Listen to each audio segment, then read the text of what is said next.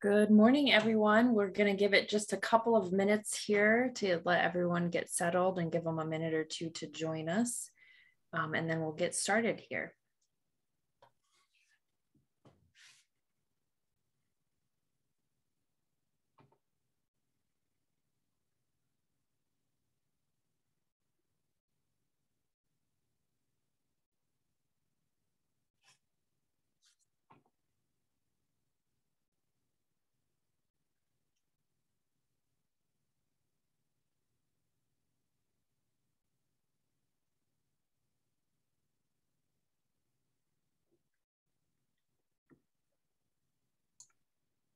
All right, welcome everyone. My name is Veronica O'Hearn and I am with the Iowa Arts Council. Thank you for joining us for the Nature Through Lens and Form Artist Talk by Iowa Artist Fellow Paul Brooke. We're also joined today by Sarah Florian, the Iowa Arts Council's Program and Operations Coordinator, who will be assisting with the tech for this webinar. Before we get started, a few housekeeping items. If you require closed captioning, you may enable it now by clicking the closed captioning or CC button at the bottom of your screen. This webinar is being recorded and will be sent to all registrants after the event. If you have any technical difficulties, please let us know in the chat. You may also use the chat to send in any comments or questions for Paul. We will take time to answer any questions at the conclusion of the presentation. This event is the second in the Iowa Arts Council's 2022 Meet the Artist series, which features the 5 Iowa Artist Fellows through artist talks held on Thursdays at noon in April and May. We encourage you to check out our event calendar at iowaculture.gov to sign up for the remaining 3 talks by photographer Brittany Brooke Crow, writer Emma Murray, and filmmaker Francesca Sones. And if you missed visual artist Louise Camus earlier this month, you can check out a recording of her talk on our YouTube channel at Iowa Culture. For those who aren't familiar, the Iowa Arts Council is your state arts agency, and we provide funding, professional development, and networking opportunities for artists, nonprofits, schools, and communities working to advance the arts in Iowa. Our work is funded by the state and federal governments through the Iowa Legislature and the National Endowment for the Arts. Today's event is part of the Iowa Artist Fellowship Program, which recognizes 5 outstanding Iowa artists each year and provides them with resources and funding to advance their careers in Iowa. The goal of this Meet the Artist program is to create connections across Iowa and beyond by introducing the Artist Fellows and their work to those of you making, presenting, and supporting the arts in other areas of the state. Today, we will hear from Paul Brooke, and we encourage you to use the chat to engage with each other and send in any questions or comments that you may have for Paul. We'll take time at the end to answer any questions that you submit. So with that, I'll do a brief introduction of Paul. Paul holds a PhD in creative writing from the University of Nebraska-Lincoln and is a professor of English at Grandview University.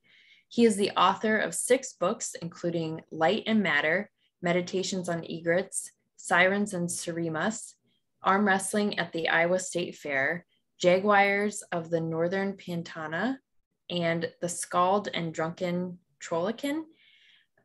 Brooke was nominated for 2 Pushcart Prizes and won the Iowa Prize for Poetry. His writing has been published in the North American Review, the Antioch Review, and Scientific American. Several of his images have been shortlisted for the Bird Photographer of the Year and won as a finalist for Wildlife Photographer of the Year in 2020. His photographs have appeared in Audubon and Wild Planet magazines. He has exhibited his work across North America. Brooke currently serves as chair of the awards committee for the North American Nature Photographers Association, as managing editor for Goldwag Press, and as acquisitions and developmental editor at Atmosphere Press. So with that, I will turn it over to Paul. Welcome, Paul. Thank you, Veronica. Appreciate your introduction. Then thanks for everybody for putting this together today, and of course the Iowa Arts Council for making this possible. And certainly this has been a great year for me because of the support that they've been giving with this fellowship. So let's get to it. So my plan today, of course, is to kind of take you through what I went through this past year and continue doing this summer. And so this is me looking out across. This was last month. I was in Chile, chasing pumas around, photographing them. And as you can see, like the landscape there is just breathtaking and fantastic. So we'll get to it in a little bit. But let me just say first that during this fellowship, I did a whole lot of things and I'm still doing things, but I've been receiving guidance and support for improving my career as an artist. I was able to go to Hartford, Connecticut, and there I learned a new photographic technique on the scanning electron microscope. And what's really cool is now they have a new one that is in color. That one was in black and white. And then I'm talking about eventually doing more what we call wet sim work, which is actually, you can do live specimens or specimens in water. And that was before almost impossible. So it's pretty awesome. So that's coming up, I hope, one day soon. And then I've finished new poems, including these things called Cueca Chilenas, and I'll show you what those are in a little bit. Of course, I traveled to Torres del Paine, that is a national park in Chile, and I photographed 12 pumas over a week-long stay there. And I just finished completing my new book called Finding Meteorites in Antarctica, basically covering 7 continents using form poetry. So I'm going to walk you through all that today to kind of show you like, not only kind of like what's going on with the fellowship, but certainly what's really how my art works in a kind of philosophy and action statement. So there you go. So anyway, here is, if you can kind of see the under image here, that is actually a giant hornet. And what you have to do is you coat them in gold. It's called sputter coating. And then once you do that and you place it into the sim, that's the box on the left there, it pulls all the air out of that particular mechanism, and then you can photograph it at a very high resolution, up to 100,000 times magnification. So if you see the screen, I'm actually photographing a penguin feather, and this is like, you can see the grid marks there, but it's actually 32 shots all smashed together into one. So we'll actually combine those for you as you're doing it, which is pretty remarkable. And some of the images I got were pretty awesome and fun. If you can see on the right here, on the tip of my finger is a burr, right? So if you've ever been out walking in the forest and you get burrs on you, that's the size they are here. They're stick seed burr. And that is on the left, the projections, right, of the stick seed burr that come out and hold onto the fur or onto your clothing. And that's what they look like, right, at 260 times resolution, which is pretty remarkable. Yeah, so that's cool. And I was just surprised at how definitively in focus it was when I finally figured it out. It took a while, but I spent the entire day there, got lots of good photographs that I was very happy with. And let's show you one other one, perhaps.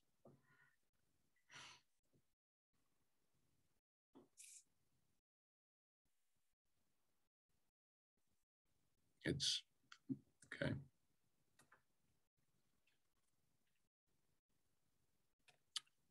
Well, we'll keep talking about it. I don't know what's going on, but I think it's just locked up on me. We'll try. I don't know what's happening.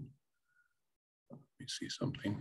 Do you want to try to stop sharing? Maybe try resharing it. Yeah, I'll try. Let's try it again. Yeah. See if that does it. There we go. So this is actually a honeybee leg with pollen grades on it. This is also 260 times magnification. All those little football-sized little pieces there, those are all pollen grains. And if you looked at the bee, there were thousands of them strewn throughout the bee's body. And this was craziest part was I was taking these samples with me. Of course, I had to take them on the plane, so I had to be really careful. But this was just laying next to my stepson's car in the garage, and I picked it up. And it was just the tiniest thing. It was like this small, like this tiny little bee, but it was all this detail. And I think the really important thing to note here is that you really have to be aware that there are just beautiful things everywhere you look, even in your garage, even on the floor of your garage, which is nuts. So that's great. The other thing I've been working on is in this collection, and then also not only with photography, is looking at things in a new way, was really trying to understand different cultures and different continents in terms of the way they write and the way they construct the world. So I've been going through the various continents and trying to find various kinds of forms that kind of really set the stage or make you think about how people think there, right? So one of the forms I've been working in is called contrapuntal, which is a Chinese form that is actually, you can read the poem three ways, right? So you have column 1 here, then column 2, and then you can read it across as well. And I'm going to read this one for you. I won't read all of them, but some, okay? And this is called Becoming Wasp, Becoming Orchid. So I'll just read the whole thing across. I dreamed the orchid, I dreamed the wasp, quivered at its sepal wings, shuddered at its slender petiole, its column of flesh, its plump thorax, its luscious scent, its electric vibrato. Fell 100 million times, tried to reinvent myself, a series of rhizomes, conjuring future visions, a tiny set of threads, an artist's rendering, each stitch made more, each stroke made more, alluring, intoxicating, inflorescent, reminiscent. Imitation is not flattery. Imitation is necessity.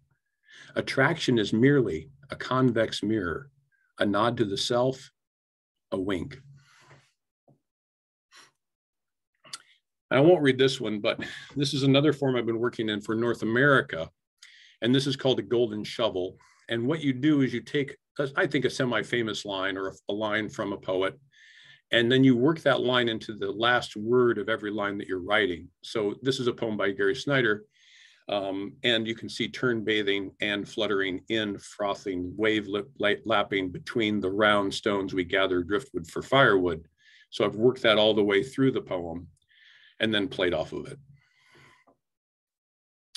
And then this one was probably the most complex. I like to read dictionaries. I know it sounds weird and funky, but it helps me really understand like language construction, but also tells you a lot about the place.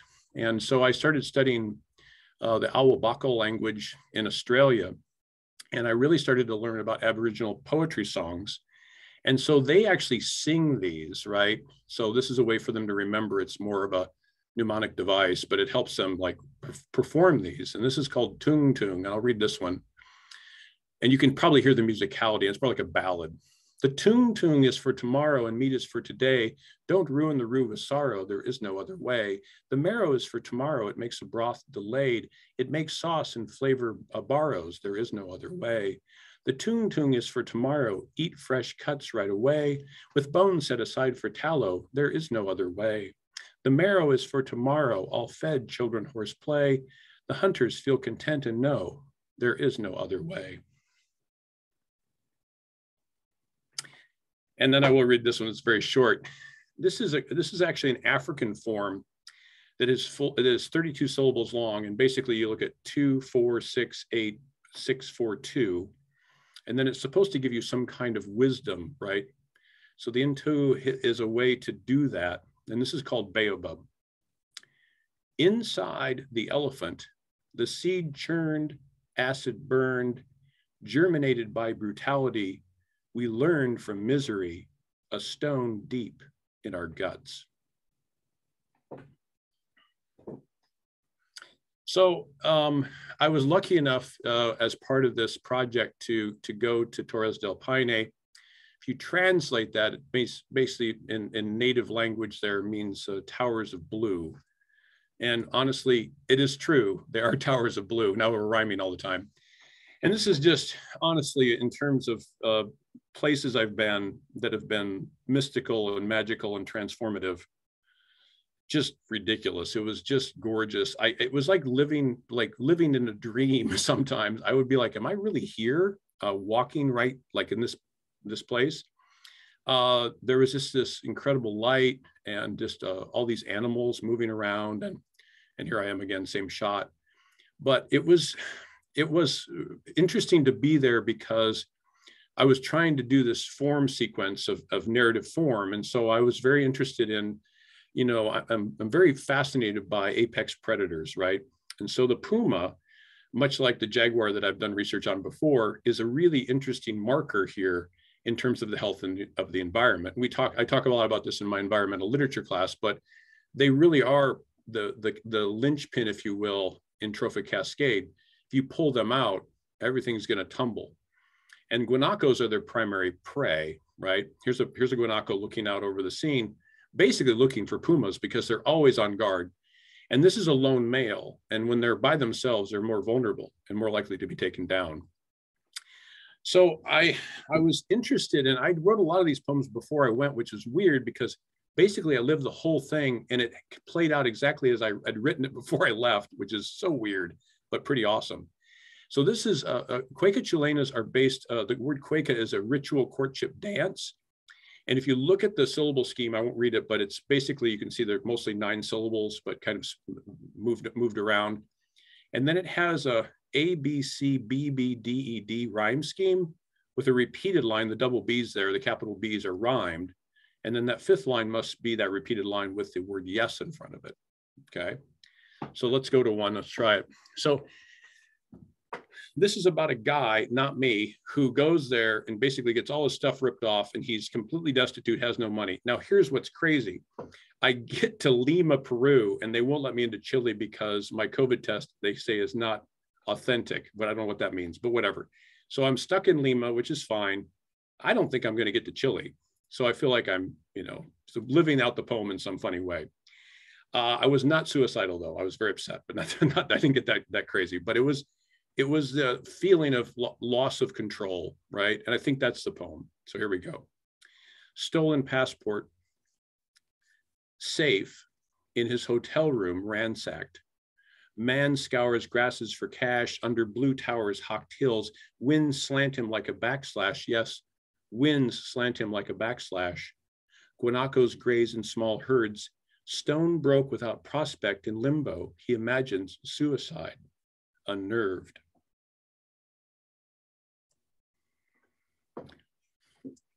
And the other thing was, when I was in Lima, I was supposed to be photographing Chilean flamingos in the Atacama Desert, which did not happen, by the way. And I was very disappointed and didn't think I would see any. Well, clearly I did. My guide actually knew where there were some. And so we were able to get some, I got some really good shots of them, which is, you can see how beautiful they are. They have black underwings. They're just gorgeous. And also Darwin's rhea, which is much smaller. It's like an ostrich looking kind of thing, but very tiny compared to an ostrich's big size. I did actually find a rhea egg, which I left, but I was hoping that the puma would eat it, but it didn't see it. And then it was really interesting. So nature photography, if you don't know, you've really got to be at the level of the animal or below it. You're trying to not show dominance, but you're trying to show submissiveness, right?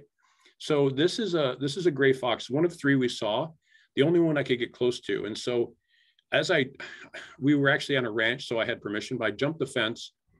And as I jumped the fence, he laid down and then was posing for me. Don't ask me how or why. I didn't have anything to do with it, but it was 50-mile-an-hour winds. And so I really wanted to get this shot of showing like how windy it is. You get a sense of that. And also just the beauty of the animal. Trying to take this most really beautiful specimen shot I can to show that. And the same with guanacos, right? They're hard to photograph sometimes because of the shadowing that goes on, and you have very harsh light, and so it blows out a lot of their features. You also you're getting a sense of the landscape, right? You see like how the landscape looks and kind of like what their situation is, okay? And it's a hard life. If you're a guanaco, it's you think, oh, my life is hard. No, I mean, I'm guessing there have been hundreds of thousands of these things killed over the years in this region by generations and generations of pumas. And everywhere you go, you find carcasses like this one. And it's a tough existence. And you have to always be on edge and be ready to go and get out of the way. And if you do succumb, they will come for you, right? So this is the Andean condor, the largest bird's wingspan in the world at 12 feet.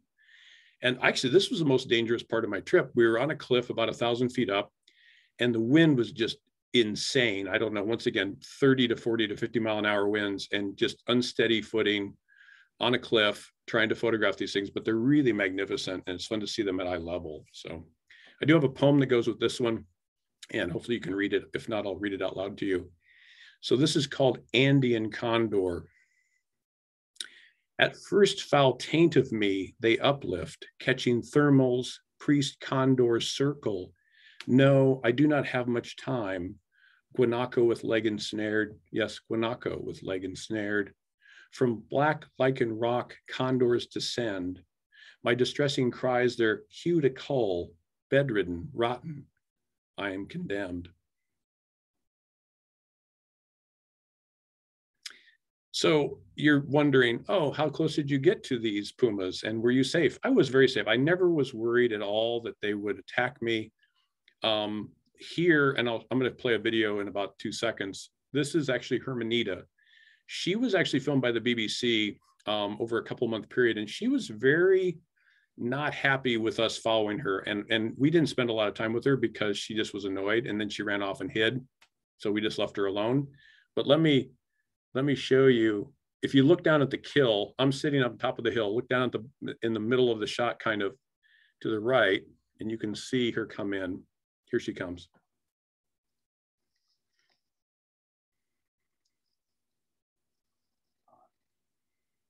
You can see, once again, you can see the mountains in the background, just the beauty of the landscape. She's on a kill. This is not her kill. This is another puma's kill.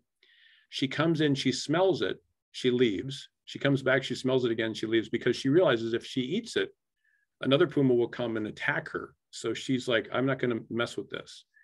But to be 80, 90 feet away from this was the first puma I saw, the second day I was there, and it was just remarkable in so many ways. Now this is... Oh, you just muted yourself, Paul. I think you hit the mute. Okay, gotcha. Thank you. Yep. This is Caron, and she's named for a lake that's below her. And so one of the things is, I was trained as a biologist early in my career. And so I'm always thinking about how animals are going to move. Now, you can't always predict it, but you have some good ideas. Now, she was laying up in a cave over the other side of the hill, and I had this premonition that we've been watching her for 3 hours, and I frankly was bored. I thought, you know what, if she does move, she'll come over here, come up over that hill, and come down. I thought, well, whatever.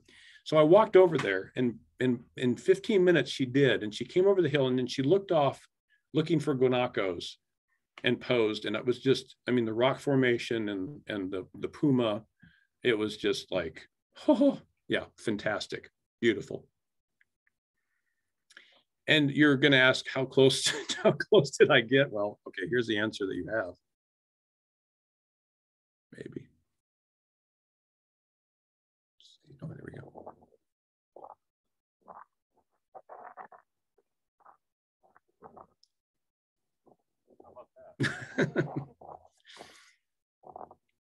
That is Blinka. She's probably the most famous puma in that region. She had 2 cubs, which I never saw. She went 15 kilometers in 1 day, and I followed her for 10, and I was exhausted beyond belief.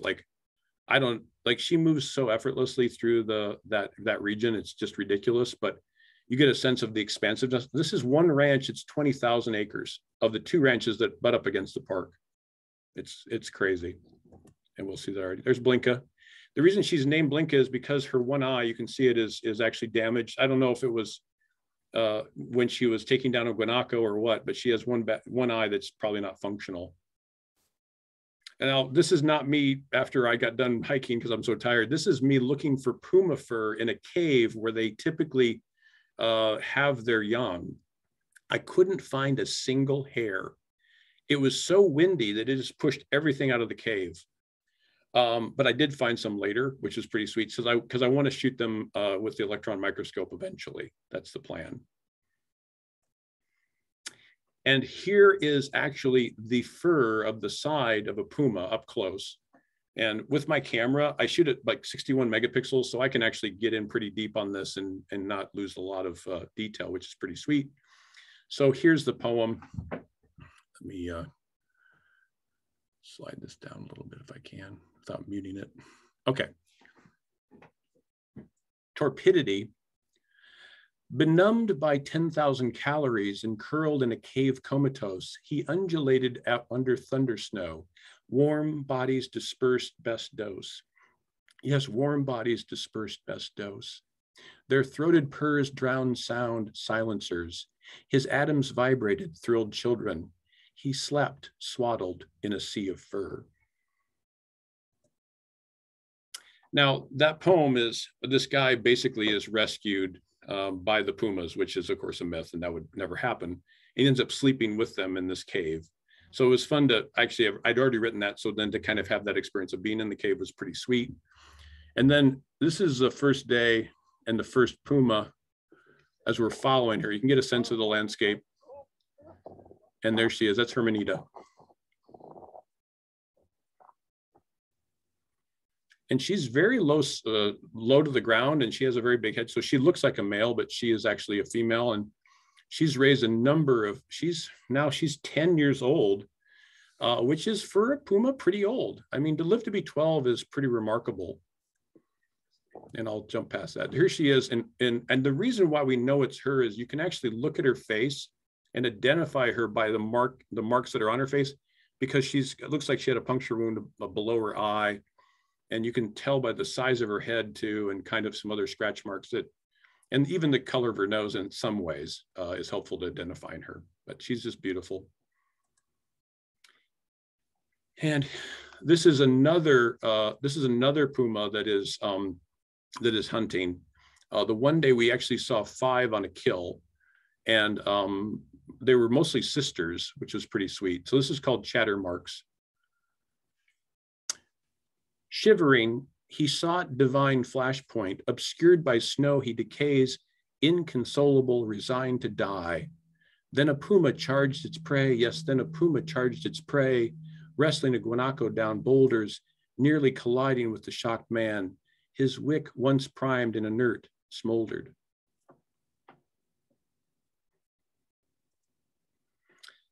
And then the last day, I spent 5 hours waiting for this shot. 5. Well, no, that's not true. That was early in the morning, so we got one shot of him covering the kill. And then I waited 5 more hours for him to actually go to the kill and eat some. He slept the entire day. I just kept waiting. And so a lot of nature photography for me is being super, super patient, probably beyond most people's capacity. But it was just to be there and just to sit on the ground and wait was still very awesome. And so here I am, maybe.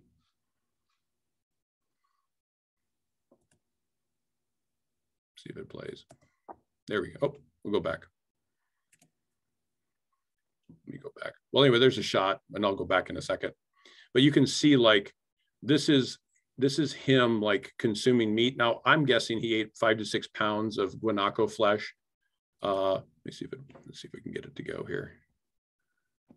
It may not. Well, anyway, you get a sense of the shot. Whoa, hello. No, we don't want that. And just how close I am, and just also, like, just you can see how the kill was covered over.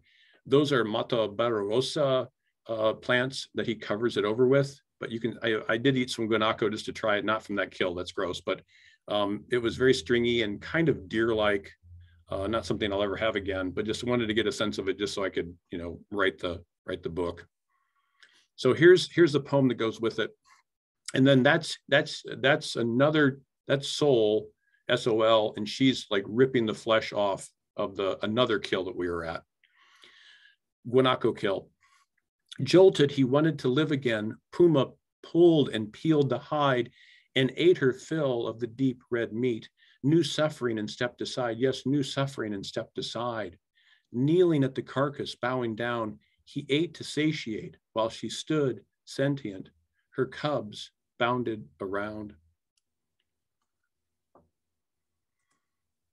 And this is Soul, and I'm sorry, this is kind of horrifying, but this is the head of a guanaco, and she's tearing the flesh from the underneath of it. You can see the ribs on the bottom, and you can also see how big her paw is. Like, I mean, I don't know. She's probably like 170, 165. She looks a lot bigger than that. She's a decent size, though, for a female in this region. And then, of course, you've got the cubs. And oh my gosh, I only saw one. There were 5 mothers with sets of cubs, and I saw one cub the entire time. But they were just darling. He'd been eating on the carcass. You see, it's a very, very full tummy. And but in that light is just ridiculous. And he's already got giant paws. You know, he's gonna be a big fella one day. And here he is again playing on his own, just messing around. And his mom had brought him a piece of liver, and he played with it. Then he ran away, and then she got mad at him and shook it, and then she just ate the whole thing. It was really cute. So this is kind of the end, one of the end pieces. This is the second to last poem in the collection. And this guy is finally coming out of his funk, right? So I've been talking a lot about the pandemic and kind of like how we felt isolated and kind of challenged. And I think this guy just really felt the same thing. Of course, it's not me. I didn't feel isolated. I felt, in a lot of ways, the pandemic was wonderful because I had a lot of time to write. And I know for a lot of people, it was very lonely. But here, it's like he's reborn because these animals take care of him. And in a way, it could be a kind of metaphor for taking care of self, right? And you can see also here is Blinka licking her giant paw. But they're called the ghost of the Andes because you rarely see them, but now you see them a lot, which is pretty sweet. So here is the poem. Her tongue combed his hair and cleaned the blood. It raked away his despair. She tended to him, mother to cub. White whiskers tickled his ear. Yes, white whiskers tickled his ear. Her claws napped contently, tucked in paws. Her long tail curled like a treble clef. Her fur velour, her eyes nebulas.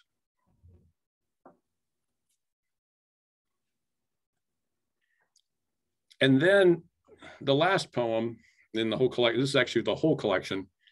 I do this thing based on physics about quarks. So if you'll maybe see the references and figure it out, but there's I think 7 different kinds. And yeah, so this is an embodiment of the person kind of changing. And this is called pantagruelian, which means gigantic, right? So you're this tiny little thing on this humongous landscape, but then there's this transformation that occurs. And here it is. The recharged man was a neutrino, weight once 0, trail prolonged in this universe, pulled from black hole. His darkest matter restored, yes, his darkest matter restored. Sunlight traveled straight through his body. His gray shadow flipped from strange to charmed. His dead forest turned to luscious trees.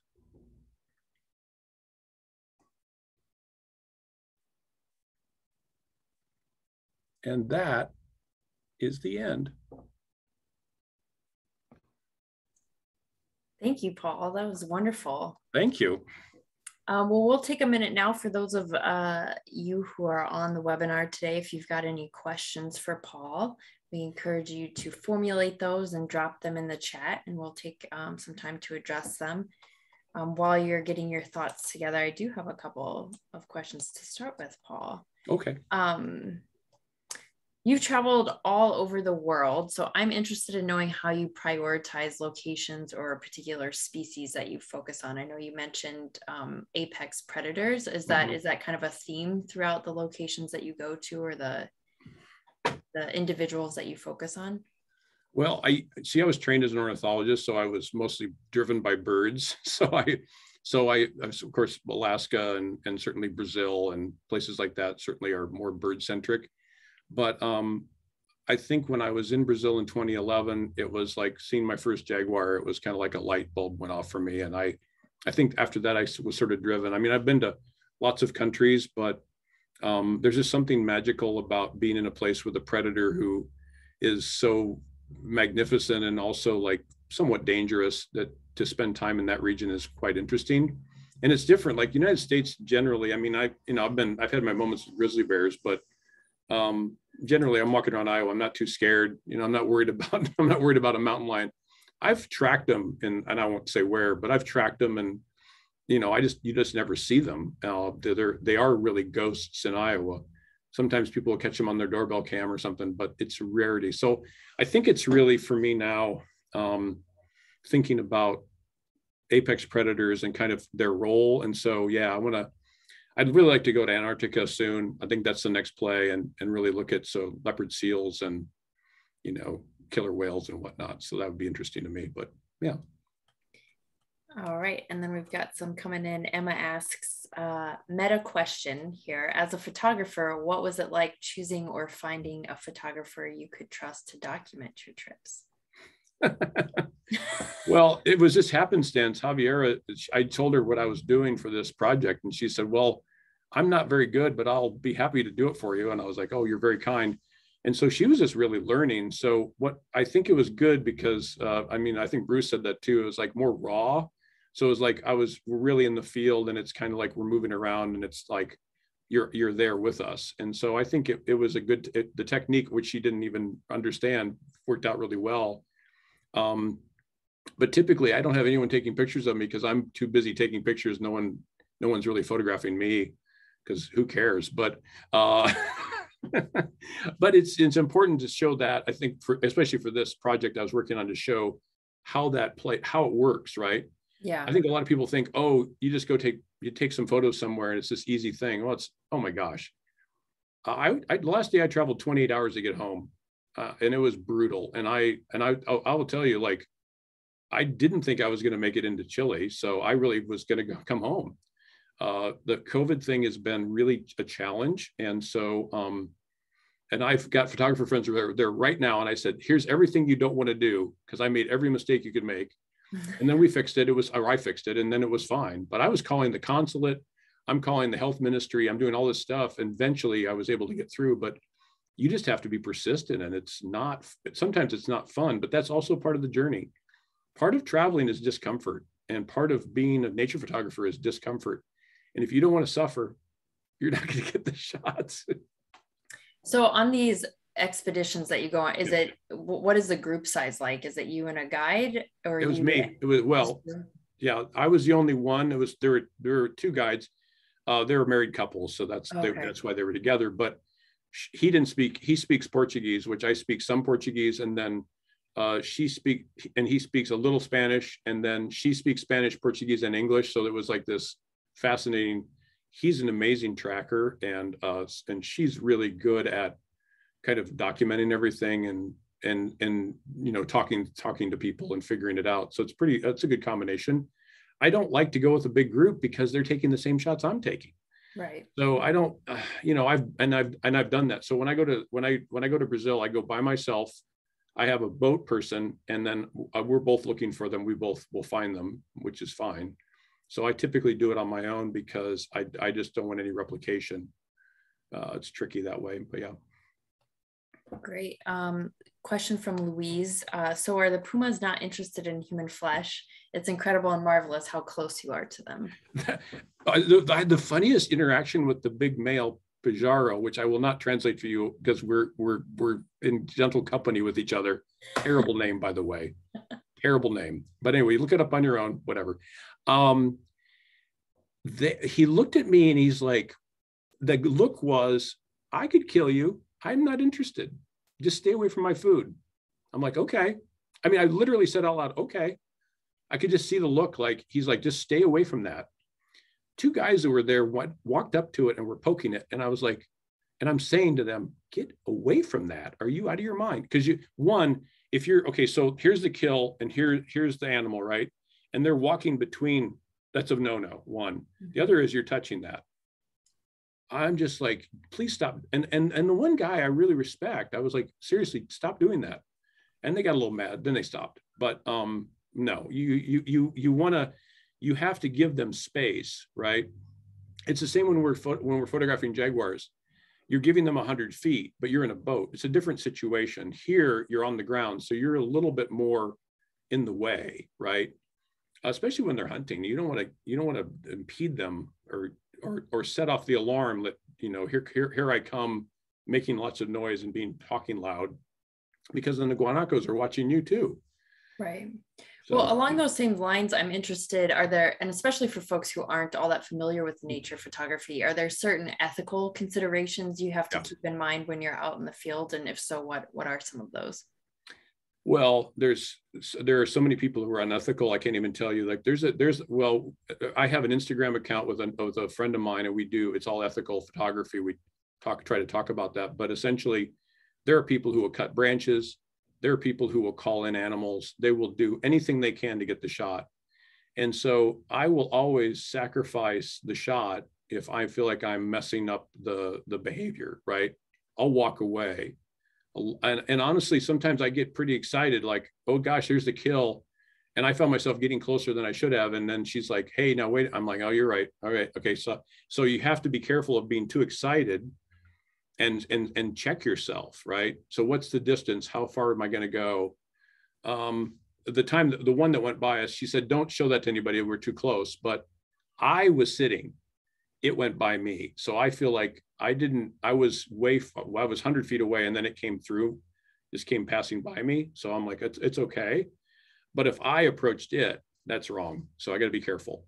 So my exuberance can get in the way of good ethics, but I think I do a pretty good job overall. So what is one of the greatest lessons you have learned while observing wildlife?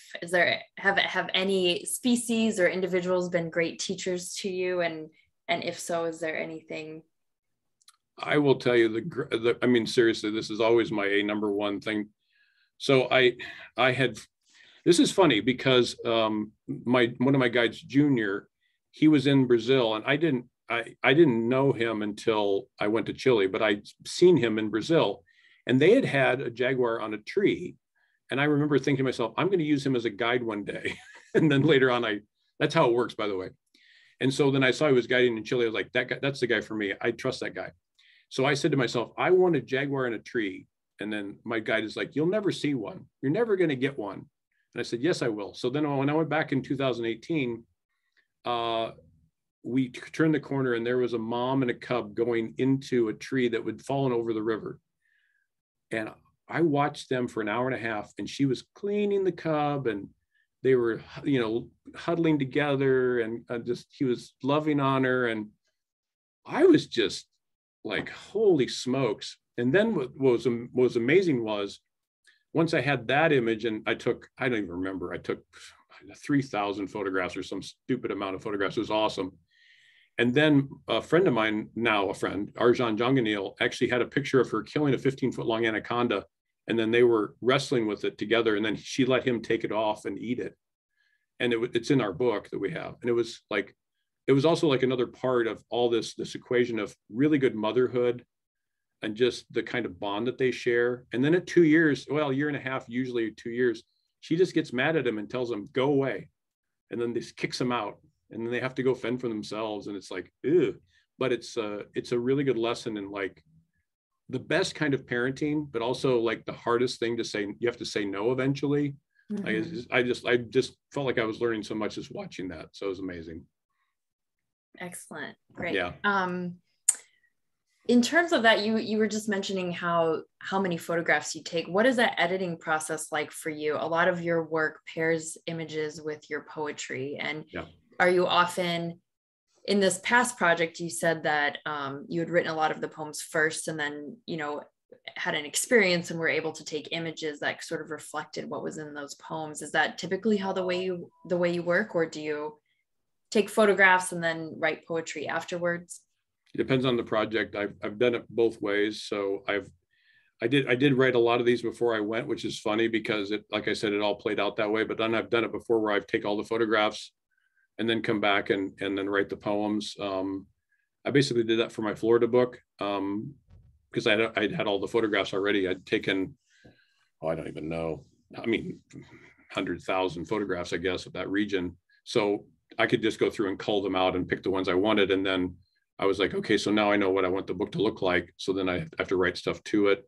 So it just depends on the project. And I felt like this one I had time to write on my own. So then that led to writing the poems first. But I think a lot of times you get really inspired by taking the photos. And it's also kind of a journal or a photographic essay reminder of all that you did, and that helps you then write. So it works both ways, but yeah.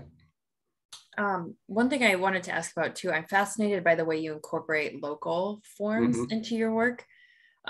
Thinking about language as the keeper of culture and the culture as a keeper of place. Can you talk about your process for selecting certain forms? And then also whether there's any particular form that has given you a significant revelation about a new way to see the world? That's a loaded one. I mean, it's a great set of questions there. I mean, to think about some forms are so tricky that like I did the Iceland book there's 121 different hadatells. Those are Norse forms. And so over time, those were told orally to tell these stories and for remembering, right? So one, it's in Icelandic. So you've got to, first of all, figure out how that translates into English, which is tricky. And then you've got to make sense of those. And so I did about 44 of them, but I tried to take the hardest ones. But what I was learning was, first, Icelandic language. Secondly, sort of terminology of the region. So I could talk about, and you're not going to just say like, oh, it's a blueberry. It's got to be like a crowberry or what, for the region. You've got to figure out what those things are. And so you're learning kind of like the natural history of the region. You're also learning the cultural kind of ways that how things are spoken and how things are said. And then also the sound relationships that you can hear. So yeah, it's a lot to decode, but it's fun to do that. And it teaches you a lot about the environment, and it really is instructive then. So I try to pick something that really challenges me. So those would be good examples of that kind of in action. But you're right, it's exhausting, but it's like research, right? You're researching this thing, and then I keep all these journals, right? And then I go back and I'm using that as kind of fodder for creating the poem later on, and it's like a repository of information that really will be helpful. So I really need to write like 2 more Australian. I have the collection done, but I feel like I need to add 2 more and take some other stuff out. Going back to that's going to be tricky because I was in that space and now I'm out of it. I'm scared. I'm scared to go back to it, honestly. Well, a new way of looking at the world, right? It's a whole different way of sort of speaking and seeing when you're working in another language. Yeah. I'm curious along those lines too, just to bring it back to Iowa. One of your earlier works was it Irish forms to describe the Iowa landscape. Can you talk a little bit about why you selected those forms to talk about Iowa? Well, I mean, obviously, like they're an agrarian society, so their forms are basically, and no pun intended, grounded in the earth. So like when you read them, you get this sense of that farming and being connected to the land and the soil is like intrinsically important to them. And so that translates perfectly to Iowa. Like it's the same kind of feeling for sure. I feel like some of the Welsh forms are that way too, although they lend themselves more to being political, right? So I've got some new poems in this collection that are Welsh forms, which are somewhat tricky, but they lend themselves to the kind of political aspect. So the poems, just because you're picking them doesn't mean it may be the subject matter may be connected to that. You have to be very careful what to write about, right? I don't think I'd do a Welsh poem and write about pumas. I wouldn't do it. It wouldn't work. But a Cueca Chilena does, because you feel the rhythms of the earth and that repetition, which is what you're feeling when you're in places in Chile, like that same kind of feeling. So it makes sense. Wonderful. Cool. Okay, it looks like we've got one final one in from Louise. Louise. Paul, do you teach full time? Your creative work is incredible. How do you balance teaching with creative work? I am jealous. I do it very poorly, Louise. No, I'm just kidding. I do it like you do it. I mean, I try to prioritize, but teaching to me, honestly, is so important. And so I find myself during the school year really focusing on that. And then in the summer, I'm kind of excited because we are into finals next week. And then I'm released to the world. So I'm excited to work on that part of it. I do a lot of publication stuff during the year. a lot of revising, a lot of sending out, some travel, not always, just depends. But yeah, so I'm trying to balance that. But I'm telling you right now, what's been really great for my students is I've been doing a lot of book publication, and we just had our alumni prize. Hold on, and our students designed and they did the whole book, like the whole thing. They designed and edited the whole. It's beautiful. I mean, so you're trying to equate, like you're doing these things, but then they kind of move themselves into the classroom, and then you're teaching your students the things that you want them to know that are important to you as well. But then you have the best of both worlds. So I think that's it. And to be a practicing artist like you are, Louise, to be a practicing writer is important to showing students, like, yeah, you can do this. Yeah, you can teach too, but yeah, so you gotta find the balance, right? Great. Well, with that, Paul, I know you've got to get to class here in a few minutes. So I just want to take a moment to thank you again for sharing your work with us today. And thanks to those of you on the webinar for joining us. We will be sending a recording of this presentation out to everyone who registered shortly. And we do encourage you to register for our upcoming Meet the Artist events here in April and May at our website at iowaculture.gov. They will include Brittany Brooke Crow's representation in self-portraiture on April 28th, Emma Murray's Dear Casey project on May 5th, and Francesca Sohn's Filming Memory as Film on May 12th.